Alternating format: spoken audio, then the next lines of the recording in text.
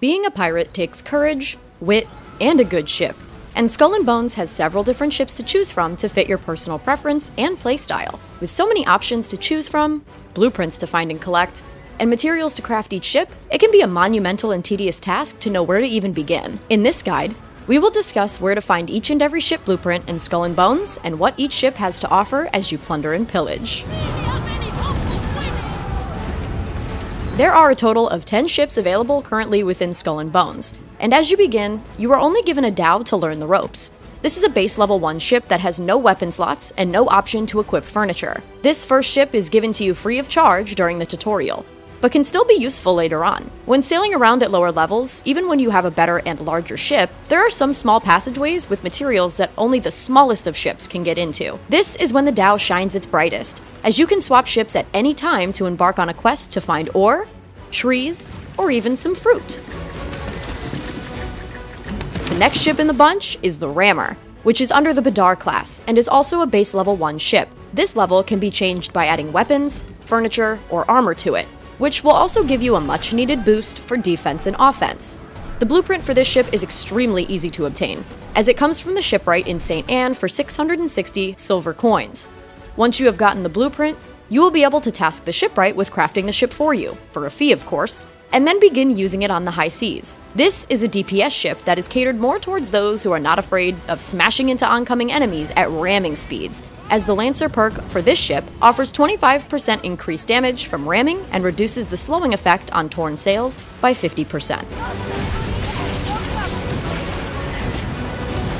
This tanky ship is perfect for anyone who loves living on the front lines and taking in all damage to save party members from the briny deep. The Defender is in the Hulk class, and it is capable of withstanding massive amounts of damage in order to mitigate as much as possible. Bracing is already a huge part of survival in Skull and Bones, as it can become the difference between getting blasted to pieces and being able to take on some crazy cannonballs without taking any damage whatsoever. The Defender is one of the best ships for bracing and negating incoming fire, and the Ironclad perk reduces brace strength depletion by 20% when you get struck by the opposition. With a base level of 2 and a hull health starting at a whopping 30,000, this ship is absolutely perfect for anyone who wants to be able to sustain a boatload of incoming attacks without having to use a repair kit on cooldown.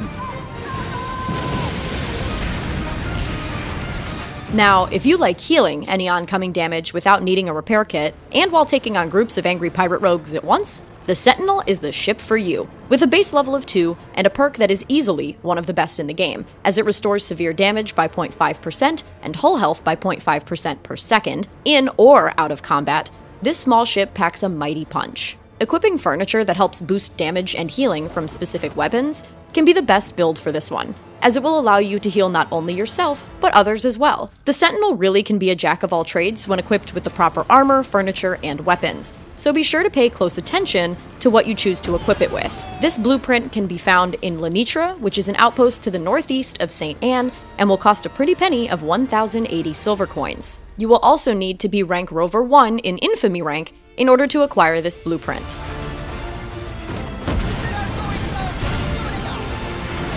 The Barge class Firebrand starts with a base level of 3 and would be considered a DPS type ship, as it's made for those who use fire weapons aboard their vessel. The perk Wildfire will allow you to apply the ablaze effect to nearby ships, up to 125 meters of the initial one hit with the effect, and increase the damage of ablaze by 20%. Burning damage will increase the ablaze charge speed by 150%, meaning you will want to use fire-enhanced weaponry like the Fire Bombard in order to continuously throw out massive amounts of fire damage for those who oppose you. The Firebrand blueprint can be found within the Ka Mangrove Outpost in the coast of Africa to the west of St. Anne and will cost you 4,950 silver coins to purchase. Keep in mind, you will need to reach Infamy rank Buccaneer before you will be able to purchase this blueprint.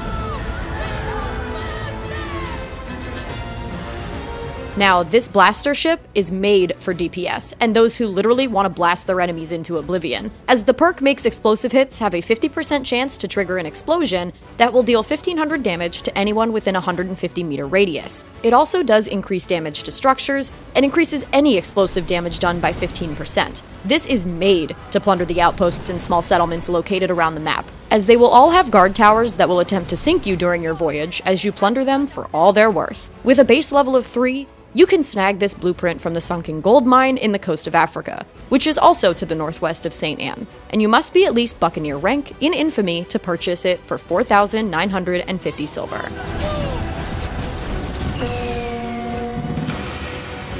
The Bombardier is easily one of the best ships for not only carrying around massive amounts of loot and cargo, but doing insane damage to enemies with the right equipment setup. This DPS type ship has the detonate perk, which means that explosive hits have a 70% chance to trigger an explosion that does 1,000 damage to enemies within a 125-meter radius. This effect can be increased by 100% if the enemy is under the ablaze effect from fire damage, and similarly to the sloop, it has increased damage to structures and weapon damage radius. This is one of the harder ships to acquire, as the blueprint is only available in Talak Pinjara, and it's only available from the shipwright, and it takes a massive amount of materials to craft.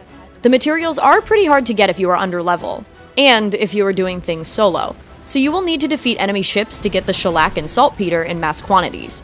The amount of time it takes to sail and purchase this blueprint is absolutely worth it though, as it has a base level of 5 and some pretty powerful perks. The blueprint runs for 5,280 silver, and you must at least be a brigand in the infamy rank in order to grab it for yourself.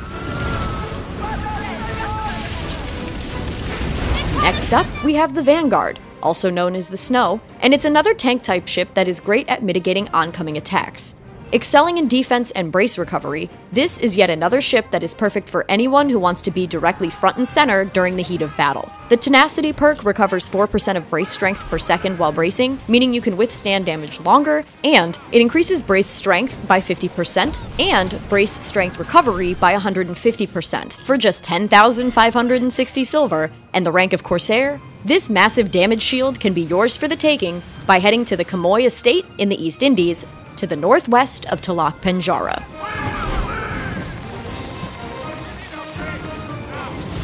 One of the best ships for doing straight damage to anyone who attempts to stand in your way is the Hullbreaker, which has the Bullhorn trait, which is honestly one of the most fun thus far. Ramming into other boats is sickly satisfying, and with this ship you will do 45 increased damage from slamming into those who have the loot you want as your own. Not only that, but the duration of the Torn Sails effect is reduced by 80% when the ship is in use, meaning less hoping for the best while you're stuck in one place, and more smashing into everyone and everything along your path. While absolutely mashing the opposition, you will also add the Flooded effect to anyone you decide to ram into with the Hullbreaker, which slows them down and keeps them within your sights. This ship will cost 15,840 silver to get the blueprint, which is at the ruined lighthouse in the East Indies to the south of Talak Pinjara, and you must be the rank of Cutthroat to use this battering ram of a ship.